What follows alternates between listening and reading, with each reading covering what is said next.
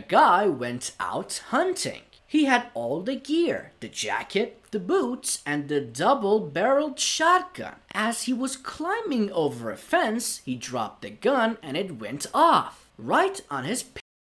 Obviously, he had to see a doctor. When he woke up from surgery, he found that the doctor had done a marvelous job repairing it. As he got ready to go home, the doctor gave him a business card. "This is my brother's card. I will make an appointment for you to see him." The guy says, "Is your brother a doctor?" "No," Doc replies. "He plays the flute. He'll show you where you put your fingers so you don't piss in your eye."